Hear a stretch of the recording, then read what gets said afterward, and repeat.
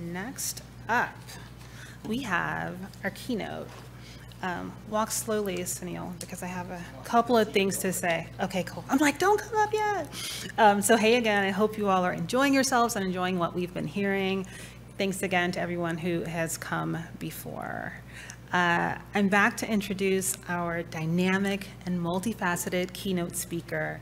And of course, he is going to take us all on a journey shortly, but I do want to take a moment to share a couple of things before he takes the stage. And so he is Saneel Radia, and he is the wearer of many industry hats. I'd say that the most relevant one is that he is one of your fellow MAIP alums from the class of '99, that's right.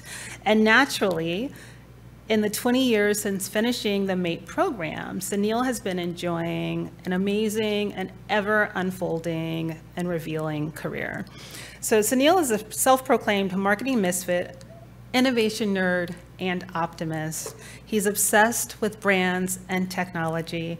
And in his agency days, Saneel wore multiple hats. He was a creative director, a strategy director, and a media director, and he won awards across each of those categories. Today, he's CEO and Chief Innovation Officer at Proto. And if you don't know, Proto is an innovation and design consultancy that's focused on bringing different disciplines together to uncover practical solutions and outputs.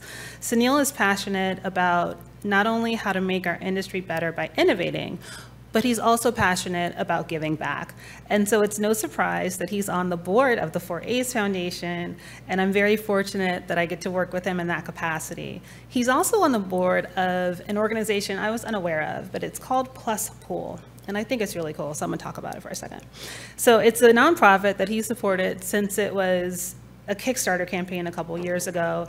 Designed here in New York, it's the world's first water filtering floating pool.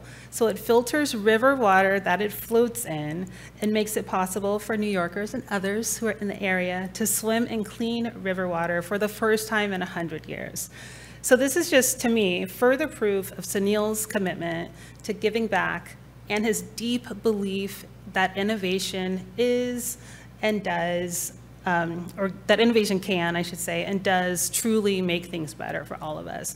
And a final fun personal fact, and you probably know what I'm gonna say, but Saneel's daughter and my daughter go to the same Brooklyn public school, and they've been friends since first grade, and they're so cute. But his family just welcomed a brand new baby, and so it's extra special, and we are super grateful that you took time out on a Sunday to be with us, your other family, the MAIP family. And so please help me welcome to the stage our keynote speaker and your fellow MAIP alum, Saneel Radia. Thank you, Tanji. I might make Tanji my hype woman everywhere I go, because that was amazing. Thank you. I'm going to do something that's a first for me, which is I'm going to read off of paper. I've never actually even read a speech before, much less one off of paper, so this will be a good learning experience for all of us together. So forgive me. So given for those virtually you can't see, there's thousands of people here, and many of them are still early in their careers. So I thought what I would talk about today is talent development, because, hey, that's what we're here for. Specifically, multidisciplinary talent and what you should look for in your leaders in your work environment. I'll start briefly about my own career and the leaders that enabled it, and then I'll shift to some principles and philosophies I'm now applying that I hope you all find useful. If that sounds super boring, please blame Tanji. So when I first finished undergrad, I actually took a job at Starcom. It's actually the same organization that I did my MAIP internship with a year prior. It was a life-changing experience for me. It was a big deal. I grew up in San Antonio, Texas, and suddenly I was living in Chicago, and I was walking to work amongst all these tall buildings and buzzing energy. And I remember thinking, as I walked into this iconic Leo Burnett building every day, wow, I'm an adult. That was a real thought I had, which is funny now, 20 years later. Thank you for doing the math for me, Tanji. And I wake up today and I'm like, ugh, I'm an adult. But I did learn a lot about the media business at Starcom. I confirmed most of what I learned in school was already outdated. And I say that with love for my alma mater. But the reality is, any industry that's being transformed, it's difficult to teach in school. Most industries are changing faster than any academic institution could possibly keep up with. And it's why programs like MAIP are so important. Not only do they give developing talent hands-on experience in a way that can teach them more than school ever could alone, but they also actually let that talent be a flow of diverse employees that hopefully help these transforming industries become inclusive systems. When I took my full-time offer, I actually worked in our group called Starcom IP. Starcom IP was, at that time, like arguably the leading digital media agency, and I was focusing on this exciting new medium. And it was all about trying to figure out how this web would offer brands new opportunities with their consumers. I got to be a part of this innovative part of a big, stable company. So kind of the best of both worlds. I got to do new things, but I felt like I was in like a safe corporate environment, and that was nice. This pioneering unit needed new talent and fresh thinking, and honestly, I loved that because it meant my lack of experience was kind of an advantage, actually. I was obviously going to bring new perspective because I had no perspective. So even as early as 21 years old, I got to help create standards for web advertising. And for that, I'm sorry, because holy cow, I had no idea what I was doing. And apparently, few others did either, because amazingly, some of those standards are still used today in an industry that is clearly broken. So maybe people having no idea what they're doing is not like the best idea ever, but it is a learning experience that's paying dividends even now, years later. And it spurred an era of modernizing what brands ask for from their advertising and sponsorship dollars. Because those brands are directly connected with their consumers, who, in mass, are hugely powerful, changing how companies behave. That felt like a big lesson for me then, and I'm going to come back to that in a minute. Much of the work I do today includes helping companies distill their purpose in a way that guides their future and ensures that their employees get to serve some type of higher purpose. I wouldn't have the tools to do that, credibly, if I didn't get to spend at least part of my career seeing how much consumers can influence what companies do and how any company behaves. Even if I didn't know, that's what I was learning back then. It's hard to see wisdom driving by until it shows up in the rearview mirror. And I think that's an important part of career development that gets undervalued sometimes. From that start in digital media to now doing innovation work, I've had kind of an odd journey, especially when you realize along the way I worked in video games, social media, product incubation, a lot of different cities in the middle too. But as a multidisciplinary person, it took having the right leaders, creating the right environment for that journey to work out for me. They allowed that experience to actually unlock wisdom that I could then apply elsewhere. And that's what I want to dive into with you all today. But before I do, I should start at the beginning. And like many a story from a young man at a certain age, it involves a girl. So a year out of school, I was working at Starcom IP, and I started dating a girl long distance. And a year after that, we decided to give it a real go and move to LA together, a city where both of us knew absolutely no one because we thought that would make it fair. And I might add, where Starcom IP did not have an office. So after 2 years at a job I loved, I resigned. When I told my manager, she, I remember this, goes, hold on. Okay. And then her boss, who I knew pretty well, called me into his office. I went to his office, and he goes, hold on. Okay. I'm not sure what else to do. So I went back to my desk, and I hopped on AOL Instant Messenger. You can ask your parents about that, to chat with the girl. She asked how resigning went. I said, look, I'm not sure. Everyone just kind of said, hold on. Is that normal? Neither of us had any idea. I wasn't sure if that meant I had resigned or what was going on. Then later that afternoon, this man came by. Now, some of you may already be, I love that there's a slight round of applause for Rashad, and honestly, if anyone deserves it, it's him.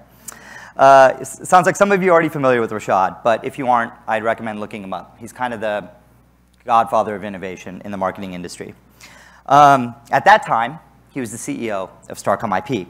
Now, Rashad's a super approachable leader, and anyone can kind of go up and talk to him. But I was a little bit surprised to see, you know, at that time, my boss's boss come by and ask me to have a coffee.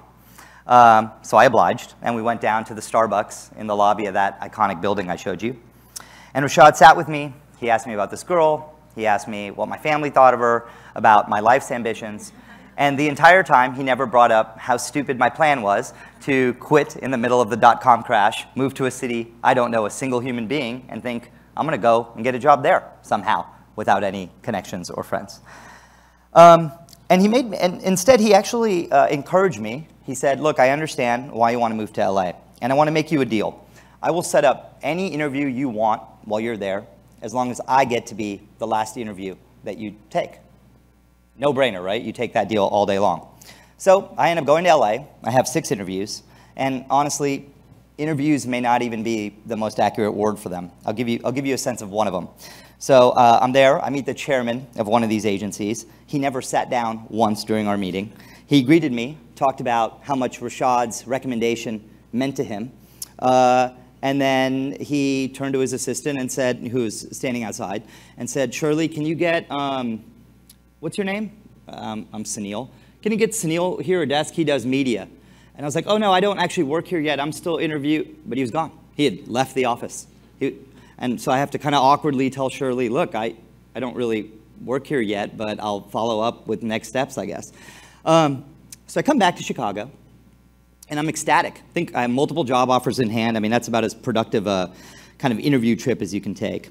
And I explained to him, I explained to Rashad, look, I'm so grateful for everything you did, and I want to, kind of go out of my way to tell you my thinking on my job offers. And he interrupts me, and he says, hey, we had a deal. I said, no, I understand. He said, I'm going to be your last interview. I said, absolutely.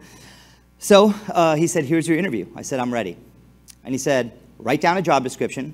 Keep it to a page, write down a salary you think is fair for that job description, and assume it's approved, and you can do it from your apartment in LA.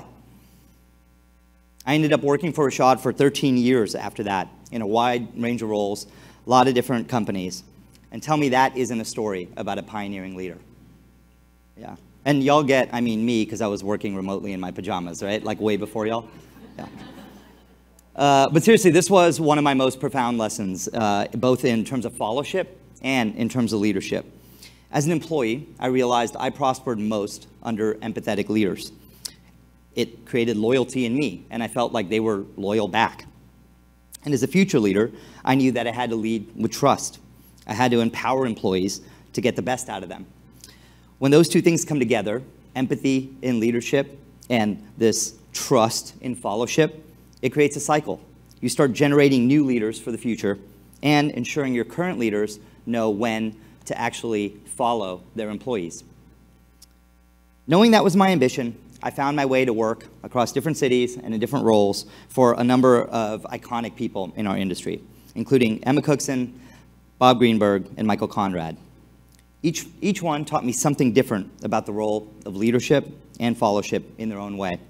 And each one actively valued me for being multidisciplinary. They didn't see someone particularly inconvenient who couldn't fit into these predetermined boxes. Michael, as head of the Berlin School, really pushed me on my thesis about media design, which was this idea of treating media as a canvas for your ideas instead of a container to put your ideas in. Then he actually hired me, even though I was just an MBA student, to test that thesis with a client. He went out of his way to go and get me placed somewhere to go and actually apply this stuff. And then I often heard him publicly advocate to agencies about my thesis, media design, and how they should rethink the way creative and media talent come together. Then at BBH, Emma let me work as a strategist back then on Google Chrome, and then to write, let's say, a creative brief, because we're doing advertising work. And then I got to take that creative brief as a creative and work on the actual ideas themselves. And I realized that was someone, even though the system was the same, she had enabled me to do what my skills were, not necessarily what my job description was. And that really stuck with me. Then lastly, at RGA, Bob understood that to compete in the consulting world, these clients valued something very different than RGA had ever made historically. So we would have to operate outside the system to do these new things. And then he went and he made that space for me there. So when I founded Proto 15 months ago, it's probably no coincidence that myself and my co-founders hard-coded many of these human-centric beliefs into our company. And we made sure that any investor we took money from was aligned with those values. This was critically important to me. especially if I was going to have a company with these empathetic leaders, and they are that, because our decisions wouldn't be based solely on profit. In fact, the whole point was we should have lots of different perspectives, and they may vary.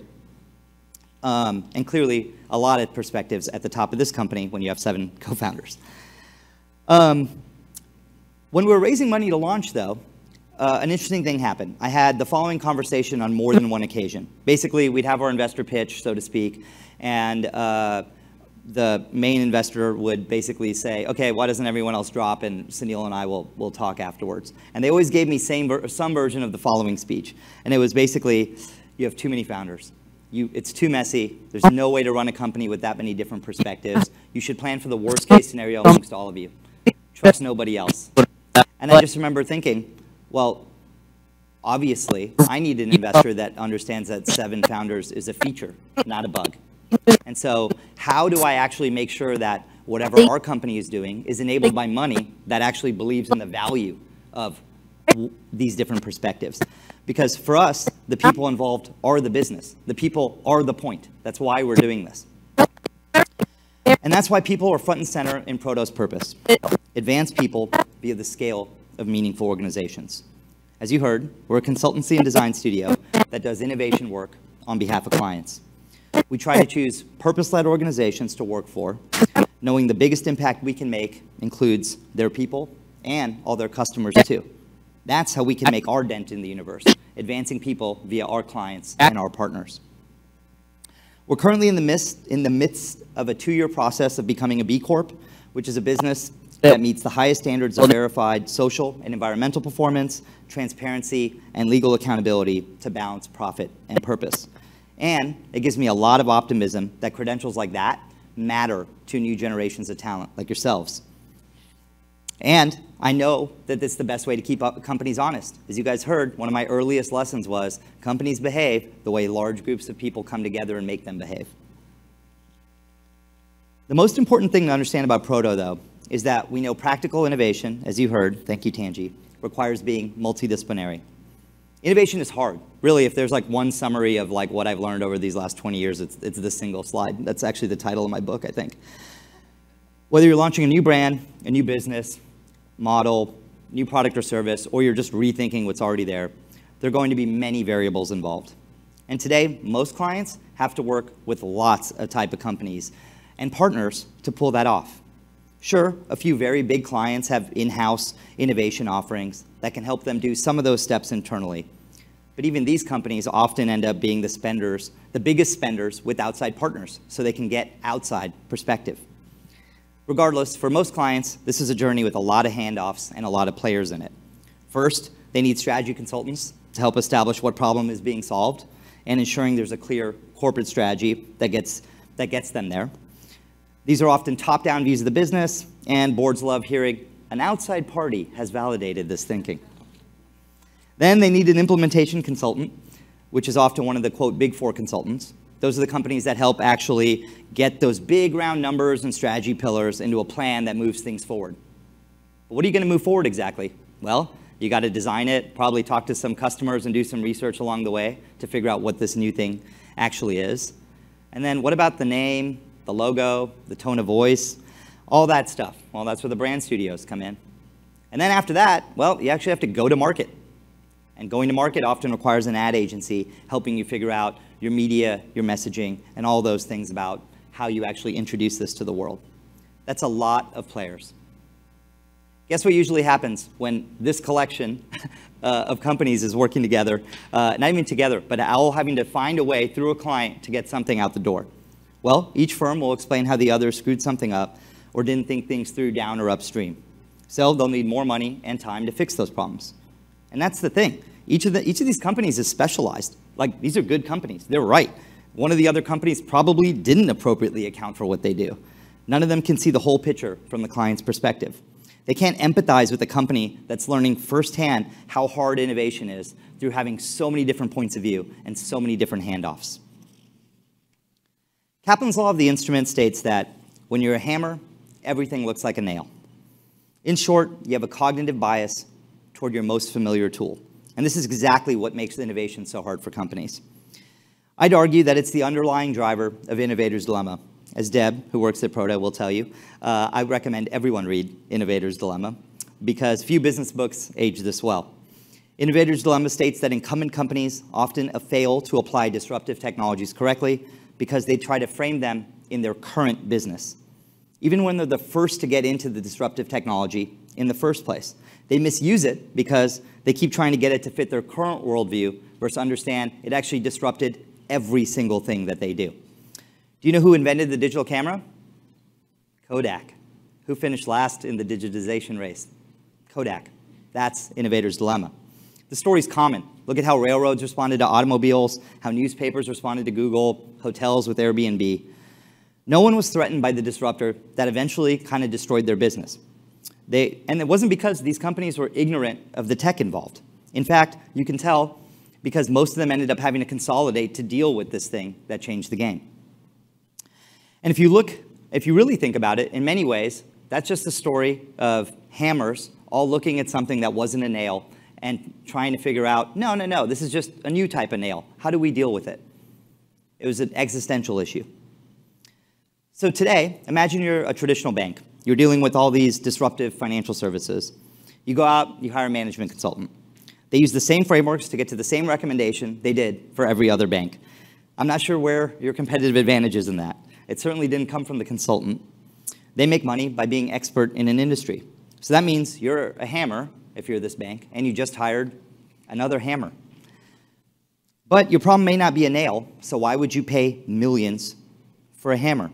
What if your problem is a screw? Or much more likely, what if we're talking about something truly disruptive and it's both, or it's some other things too, and you need lots of different tools? But in my opinion, the answer actually isn't by combining a bunch of different tools together. This sounds counterintuitive, I know. In fact, combining lots of specialized tools together is how most companies or industry actually try to stay useful to clients. Publicis by Sapient, Accenture buys Droga 5, and Fjord. And, well, that Accenture acquisition list is so long that I actually can't name enough tools to list them all. And I won't bore you with it. And honestly, the reason I don't know those tool names, because that girl I told you about, she's my wife now, and she does all the handiwork in our house for the last 20 years. So buying more and more tools and expecting clients to pay for them all, including the ones you don't need, is absurd. That's throwing money at a people problem. My theory is that many more people love being hybrids than are given the opportunity to, and that actually these people are disproportionately valuable to companies. But companies don't know how to empower them. These people want to be a multi-tool in a world where companies value just a hammer. Look, no one can do everything, but lots of people can do more than one thing. And the more unrelated they seem on the surface, actually, in innovation work, the more useful it is. And I want to pause here for a second and explain what I mean by being a multi-tool. I don't mean a generalist, I mean someone who's T-shaped. It's this combination of cross-discipline and depth of discipline. I meet so many young people who tell me, hey, I'm a hybrid like you, but they actually haven't spent enough time developing the depth of a single expertise in any one particular thing. I was a media director before I was a creative director, before I was a strategy director. Each of those was my full-time job. I wasn't doing a little bit of each at any given time. And for most people, that's not possible because they don't work at a company run by Bob or Emma or Michael or Rashad. But this T does not stand for tourist. When we write a scope for an innovation project at Proto, we have to know the title of your job is covered. If you're a commercial strategist creating a financial model, you're wholly accountable for that. If you also happen to be a designer that can impact, let's say, the visual identity of the thing you're working on, your voice will be heard and represented across those disciplines too. It's actually what makes both disciplines better, and the work more creative, more practical, and more innovative. And that's what clients want, practical help as they do this very hard innovation thing. You'll find the biggest difference between being a client's partner and being their vendor is whether or not they think you're broadly practical and useful or just useful in a single moment in time. In fact, I would argue clients want a tool belt full of different multi-tools.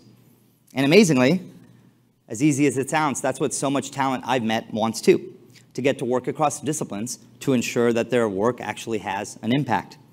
So you can see why I'm a big believer that multidisciplinary talent is the future. Honestly, scratch that, is the present. But how can one company be good at all those things? How can one company speak so many different languages and share values that at times can seem completely at odds with each other? Well, as scary as that sounds, that's exactly the ambition of Proto. Every company you see in this landscape mostly hires from their direct competitors. And this whole list, it's actually just a partial list of where Proto employees, or Protobots as we affectionately call each other, worked at before coming to Proto. That's a cognitively diverse team. When you take a view at the whole landscape and every flavor, it seems like a great place to start for building that multi-tool tool belt. But how do you help all those people do the best work of their lives and live that purpose to help them actually put that dent in the universe we're talking about? Well, you have to find a way to figure out what connects Regina, who's in this room and came from KPMG, to Perry, who came from McKinsey, to Daniel, who came from Frog, to Kate, who came from Wolf Olins, to Shu, who came from Character, to Aaron, who came from Stink, to Matt, who came from Havas. And how do you do that? Well, you create shared philosophies amongst them. And you do that before you start to actually ask them to buy into processes, models, rules, reporting. Just get the shared philosophies down first. Do we agree on this? Because everything else we can evolve over time together. Now, I'll be honest, as a result of having to evolve it over time, this is still very much a work in progress at Proto. And I know as a keynote speaker, you're not allowed to admit that we're still figuring some shit out, but hey, MAIP's a safe space, and that's right, it is a safe space, and I will admit, we are very much a work in progress. Still, I want to share some of the philosophies that we're trying at Proto, because we built a company of multidisciplinary people, and then we asked them to help us figure out what the best system is to support each other, and we're co-designing it together. The slides you're about to see are directly from our employee playbook, which is a living document. It evolves based on people's feedback, and I think it's incredibly smart because I'm not the only author of it. First and foremost, one of our shared values is that we value new practices over best practices. And honestly, holy shit, I'm over best practices. I imagine most of you probably are too. Most companies, especially those with limited creativity, look at what a successful company did and they consider it a playbook for the future. That almost sounds smart when you think about it, right? Clients love to reduce risk, so why not do that thing that already got done? But honestly, I think that's wrong. Companies each have different advantages, and most importantly, they have different people and cultures. What's right for one company, in my experience, is rarely right for another company, at least not in a way that lets them win, that resonates with their people, and that benefits from their culture. In fact, the first rule of innovation is building on your strengths, and best practices, by definition, don't do that. In fact, they undermine one of the most important variables that probably got a client to want innovation work in the first place. The world is constantly changing, and you can't frame the problem using a historical lens. You can't assume it's a nail, so to speak. If it's changing, why would something old enough where the results are in, they're tallied up, and a beautiful case study has been made, be a good starting point to build for a future you know will be different? And if you're seeking a competitive advantage, well, then it actually just kind of seems like that's Kaplan's law of the instrument again, but this time disguised as a playbook. Obviously, this requires giving people the freedom to fail. We can't just ask that our teams try something new and then get mad when it doesn't work. I'll be honest, on a bad day at Proto, we reinvent the wheel a lot. But on a good day, we create completely new, pioneering approaches designed by groups of multidisciplinary people that came at a problem completely differently. We recently helped a 100-year-old academic, let's call them an academics recognition company, rethink their purpose. They wanted to know, what's the higher value they bring to the world? And how can that be used as a lens to determine their business priorities? They know the industry they're currently in is dying, just to be totally honest about it. So as part of this exercise, we used value stream mapping. Before you tune out, just think about it this way.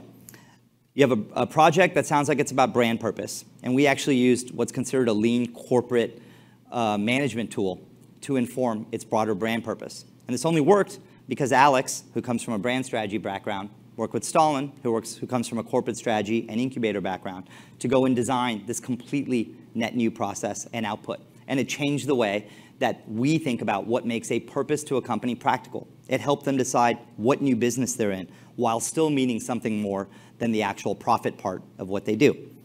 That, to me, is unlocking, that is the definition of new practices over best practices.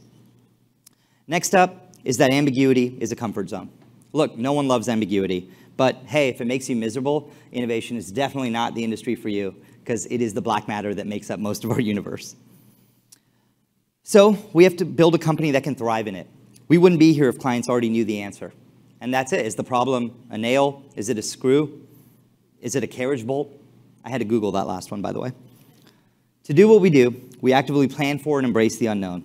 That's hard. Most companies scale by creating processes and then fine-tune them over time. We did an analysis last year of all of our work, and 100% of our projects in 2021 had a pivot. Yes, every single project ended in a starting place that neither the client nor ourselves assumed when we scoped it. So Christina, who oversees our engagement practice, is a protobot whose superpower is calmness under pressure. We couldn't possibly do what we do without a client engagement team that's empowered in times of ambiguity, and without talent that understands they'll have to move forward with imperfect or no information. That takes trust. And that trust begins with T-shaped people who not only know how to do their own job well, but who have enough expertise about other people's job to cut them some slack and help them rethink things as new information comes to light. That helps makes others comfortable in ambiguity, and it empowers them to help themselves.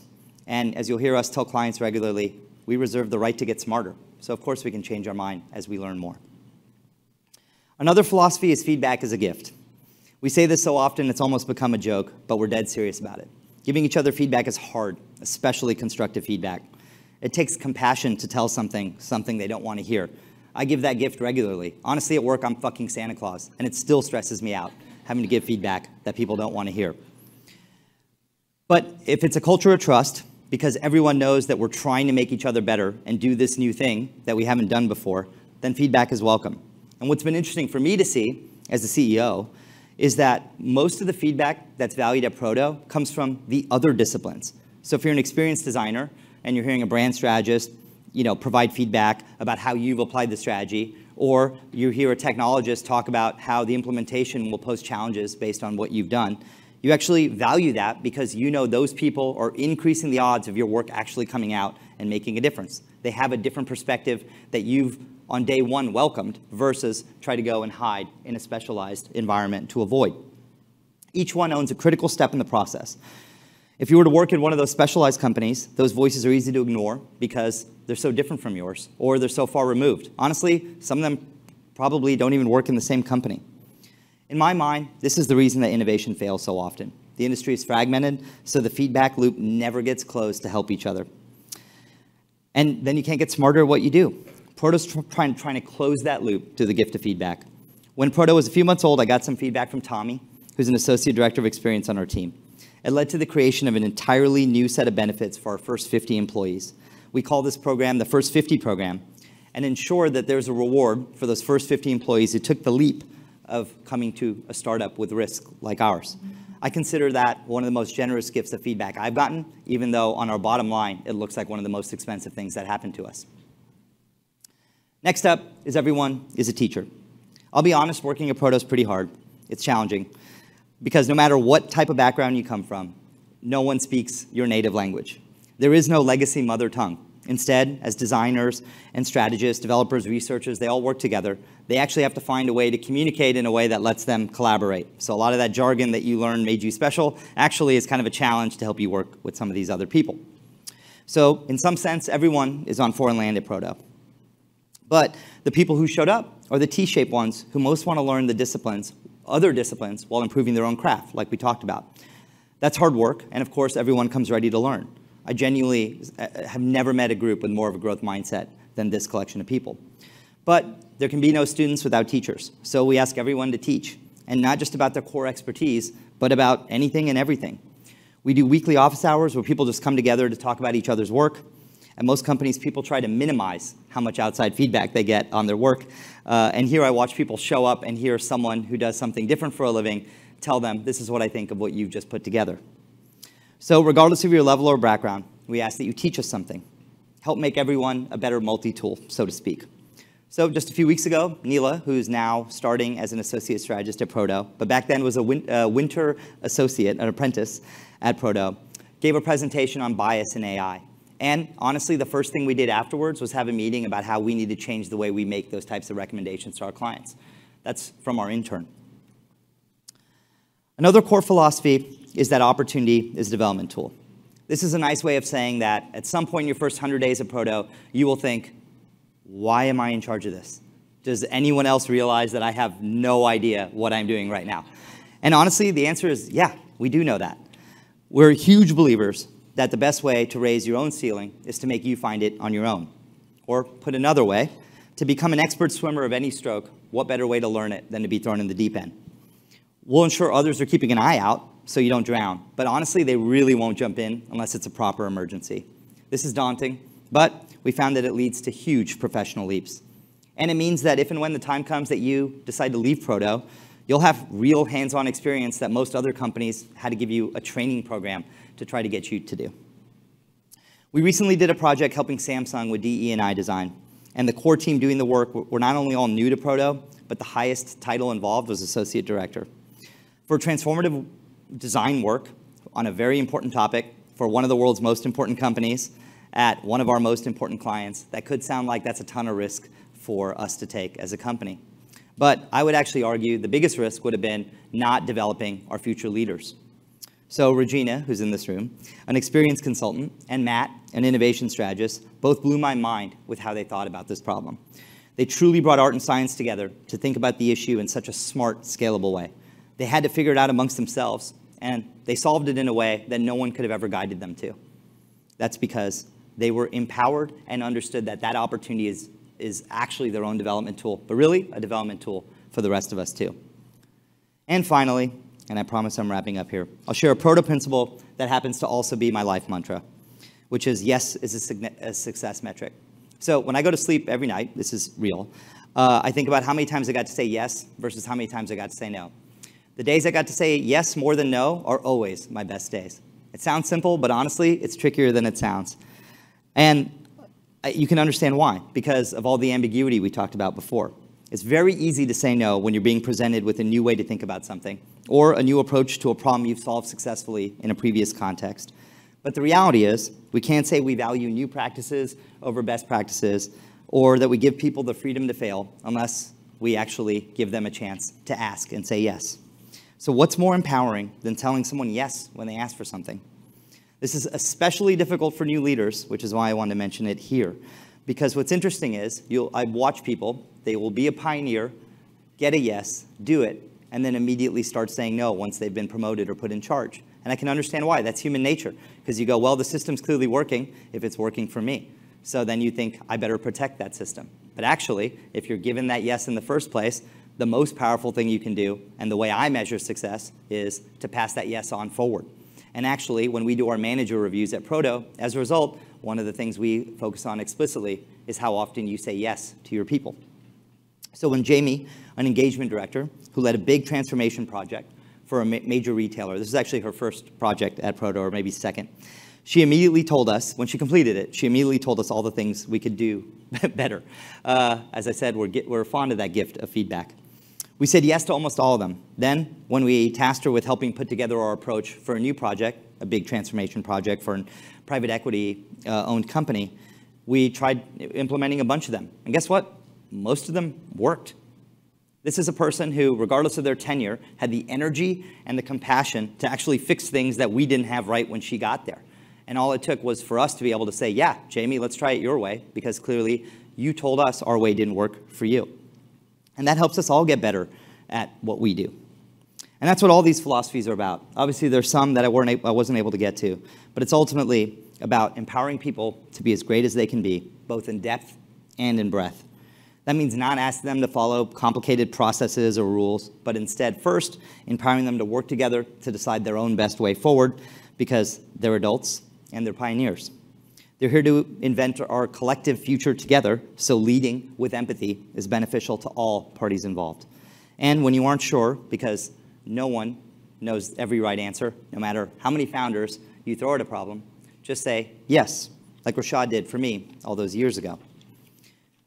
Thanks for giving me a chance to tell you a little bit about empowering multidisciplinary talent, talk a little bit about empathetic leaders. I'm hoping you found some of the principles useful. You can look them up yourself on our Instagram page, and I welcome you to steal them, improve them. All feedback on them are welcome. And I'll close with some perspective, which is having been at this, at times, crooked journey, traversing cities and disciplines over the last 20 years, a number I wasn't going to say out loud before Tanji, thank you. I can honestly say that I feel the same way And that the same way I did when I was a MAIP intern walking into now this building, which is where Proto is headquartered at 3 World Trade here in New York, and it's because of the people that greet me when I walk in. Thank you.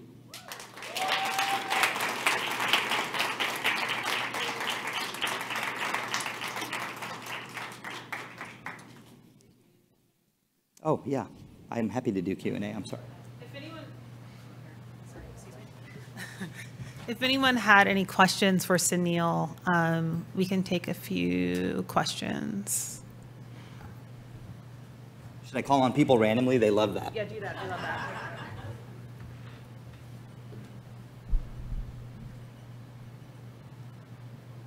I think you were first, and then you can go next. Blue shirt, yeah. Yes, hi. Hey, what's your name? Hi, my name is Abel Hackett, and I just want to ask. When you're starting as like in like a, I guess, starting role, how do you make sure that your manager is kind of empowering you to when they say that they want to empower you for leadership growth, how do you make sure that you're getting multidisciplinary like experience, and then also making sure that you're not messing up anything with the clients, but you're also getting that experience to maybe move to a different role or keep growing your I guess T-shaped talent like you talked about? Great question. I will say the answer is surprisingly simple, which is saying explicitly what you need for help. And I appreciated that actually that was the theme of the talk right before, which is just asking for help. But even if you say, I'd like to be empowered, I will tell you as a manager, I've managed a lot of people now. And there are people who really struggle when I first start managing them, because what I think of as empowerment, some people think is just like leaving them alone. And they're like, where are you? Be more present. Why aren't you asking me things? I was like, oh, the way I like to be managed was give me some space. But you come to realize, like, look, that's a personal decision, which is like, tell us as managers, and I hope when you're a manager, someone will tell you, this is what I would find empowering. And it's amazing, even if you don't know the exact tactic, but to say, this is the type of person I am, and this is what works well for me. So one thing that we do at our company is we make everyone make a README when they start, just like, like a README. This might be a tech phrase from before your time. So, you know, you open some new software, and if you're a developer, you'd like to read what the person there has done before, or you're about to use a new tool. And it's just, what would you want someone to know before they dive in? Think about that for yourself. And so we make that a really short document that says, look, I tend to work well, I'm quiet, and I process things. So even if I'm not responding, please understand I'm engaged. That's really helpful to read before I have a meeting with you. So systems like that, we've just kind of made systematic, but honestly, you don't have to wait till someone asks you. Just tell them, this is how I like to operate. Hey, I tend to be slower in the afternoons and the mornings. Great, that helps me understand when to book a meeting with you even. So I would just ask as explicitly as you could. I think you had a question. Hey, Saneel, really enjoyed the presentation. Thanks. My name is Josh German. I was wondering, what was the hardest thing changing between the disciplinaries of strategy throughout your career, like going from different disciplines to the next one? And then what was the easiest? The hardest thing in terms of change, wow, that's a great question. You know, when you are sitting in one seat, and this is actually what makes me a frustrating employee at times, is I'm strongly opinionated. And so I go, look, I know exactly what should be happening in this other chair, and then you sit in it, and it's a good reminder about what empathy really is, which is to go, actually, I can kind of see how I thought that when I was a strategist, but now that I'm a creative, I kind of see why that's actually annoying and not helping me.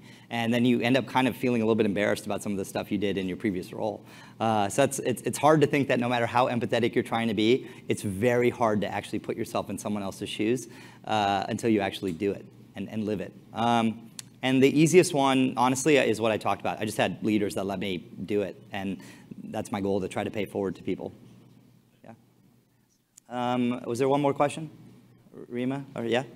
Well, hey, friend. hey. Success is like not the absence of anxiety, fear, depression. No, the opposite. Imposter syndrome. Yeah. So, you know, especially when you were talking about like ambiguity and being comfortable with it, and I'm like, that scares the shit out of me, right? So how, especially like when you're not always comfortable being that voice in the room, right? Whether you might look different from other people or you just don't have that confidence. Like, what are some tips when you or anyone you've managed goes through that, right? Those fears that like freeze you and pause you and like make you scared to take that next step, or actually just like fuels your anxiety and your imposter syndrome.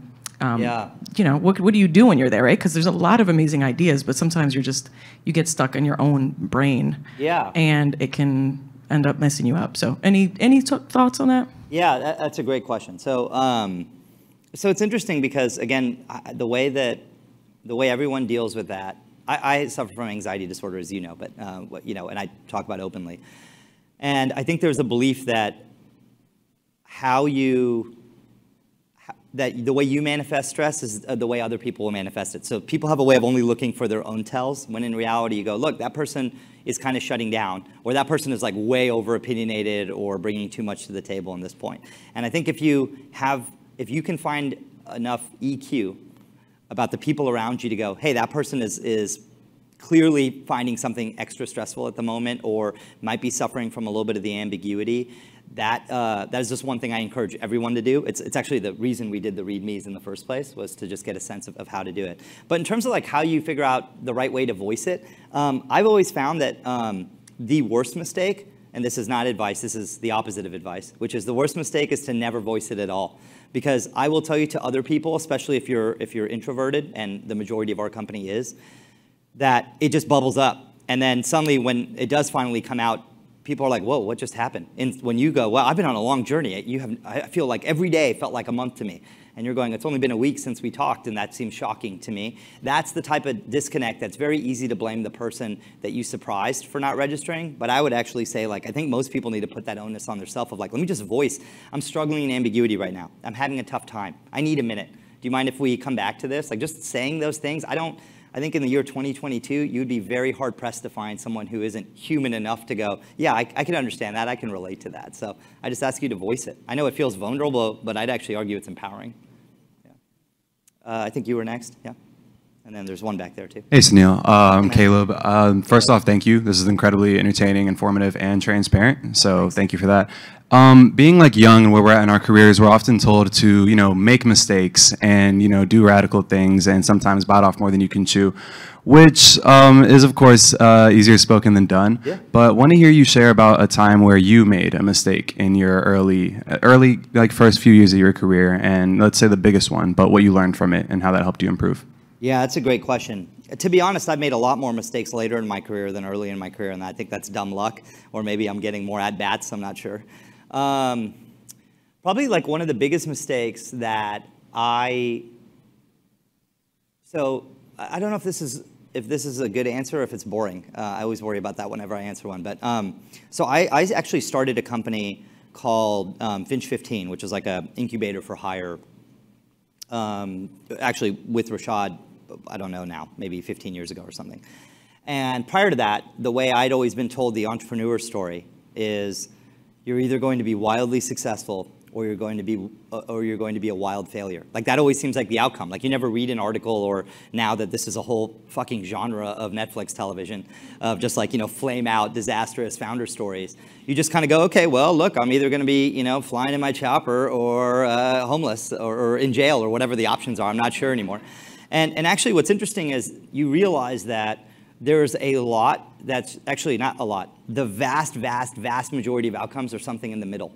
And so if you're looking at media or someone else's story to guide what you think your own metrics are for like, oh, this is what success is or this is what failure is like, no, actually like a lot of outcomes are just kind of something in the middle, and you have to know for yourself what that looks like.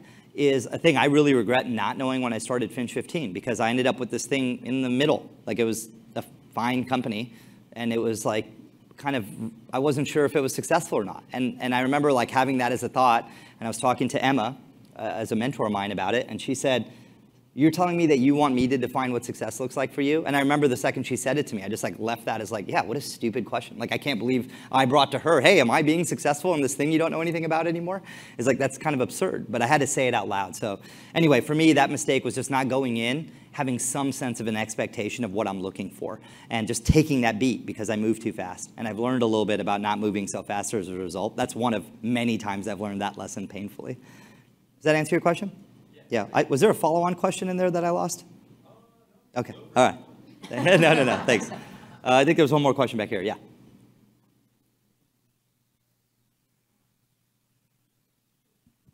How's it going, Saneel? Thanks for this. This was incredible. Oh, thanks. So as a new manager, one of the things that I'm finding is that it's almost easier to give people the answer, which means a lot more work for me than it is to help coach them how to get to like the solution.